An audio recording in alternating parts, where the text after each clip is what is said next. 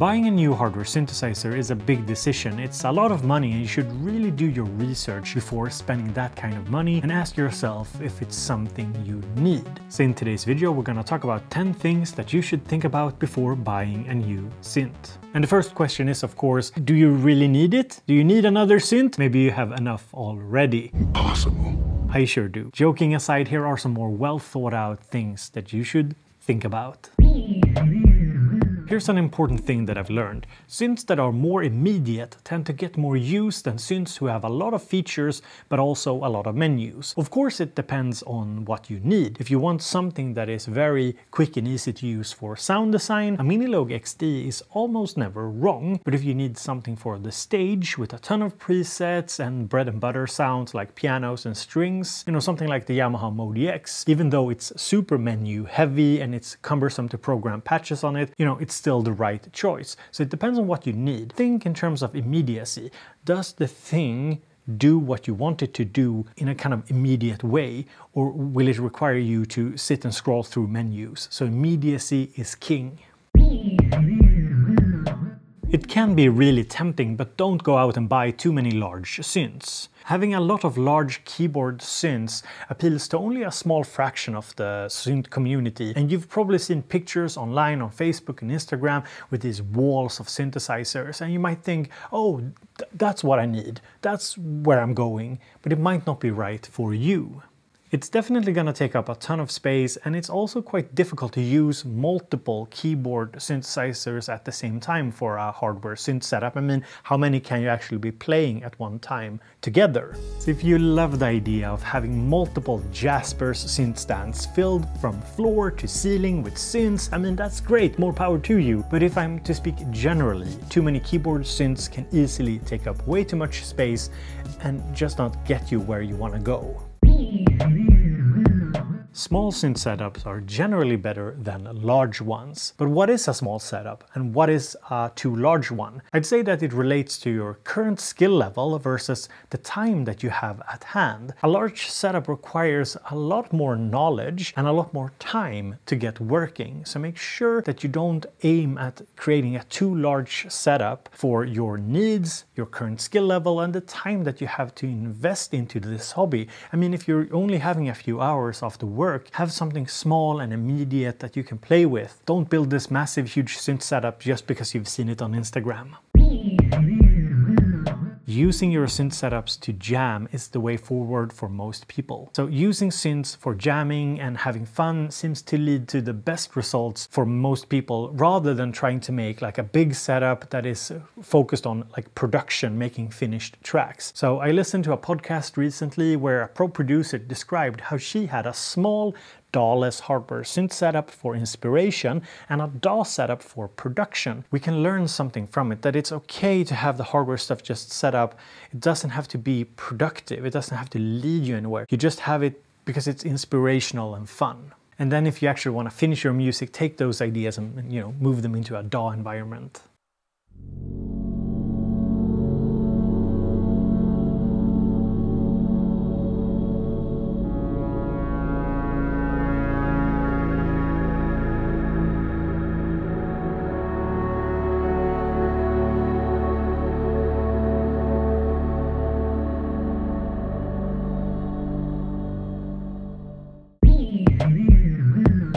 Grooveboxes and workstations are great fun. So working with one device at a time is very efficient if you actually want to get some stuff done, or simply if you want to learn a device really well. The downside is that when you're working with Grooveboxes and workstations, chances are that you're just ending up with a bunch of loops. The idea here is take those loops, the stuff that feels nice, record it, and just use it in your DAW to create a track from those loops. Sometimes the energy that you capture with the hardware is just hard to replicate inside of a computer.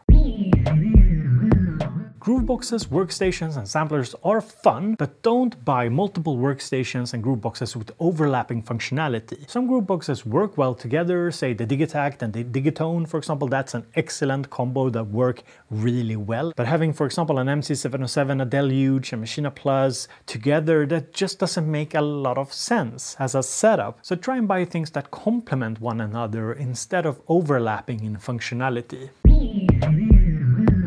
this one here is super important, probably my best piece of advice. If your aim is a high music output, hardware synth setup is not the way forward for most people. Hardware is a nice added spice to your DAW setup or a separate setup to have fun with and use for inspiration. But if music output, producing a ton of music is your goal, learning a DAW and sticking with it for a long time and just learning it and learning to use it well, that is the way forward for almost all people who want to be productive in music. If you're just starting out making music, or if you're returning after a break, it's good to kind of sort out what your actual goal is. So the goal could be to jam and have fun, and if so, build a small synth setup and just have fun. Replace synths now and then, don't buy too many at once, don't have too many hooked up, just use a circuit, MPC, Digitact, and 1 or 2 hardware synths, and you know, that's golden, that's enough. And if you're just starting out learning music production, keep the setup really small. DAW, a computer, a MIDI keyboard, speakers, and an audio interface. That's all you need to create music in today's day and age. Keep it simple. And if you have more of a synth collector mindset and you want those, you know, stacked Jaspers stands with synths from floor to ceiling, good for you. Embrace that dark side and just go with it. And if you're already a pro producer and you just want to add a few more hardware synths, I would look at getting more analog equipment, for example, because usually they have a much nicer interface for creating sounds than many of the digital synthesizers out there. What you're getting out of it can be a little bit more unpredictable, and unpredictability is something that is very nice with hardware. Or you could go modular, for example, which will give you a totally different physical experience as opposed to like dragging cables in this like virtual modular world. And if you just want to explore sound and love to decide everything for yourself, just go Eurorack and be ready to spend a lot of time choosing modules, experimenting, and perhaps not making many finished tracks. But that's okay, since it wasn't your goal anyway. So what if you already have a bunch of synths and they are not doing it for you? Well, sell your boring synths and buy something else instead that feels fun. Synths are tools. It's fine to buy something and realize it didn't do the trick for you. But don't sell things too fast. Okay, I can already hear some of you groaning. What is it, Bo? Sell or don't sell? What I mean is this.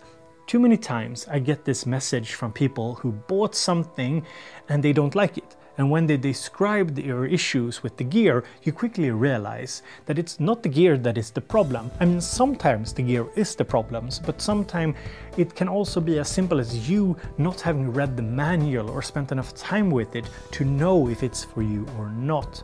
For example, I had a friend, he reached out, "Oh, this synth here, it sounds a way that I don't like." And I said, you know, have you actually checked the manual? Because there's actually a setting that changes the sound to something that you're more into. Sell anything that you don't like and don't have fun with, but make sure that you're not selling it because you haven't explored it enough. Hope that makes sense. So before you click off to go and buy another synthesizer, let us all know what your worst synth and music gear purchases have been. What are some of your worst purchasing decisions? What are things you bought that you regret?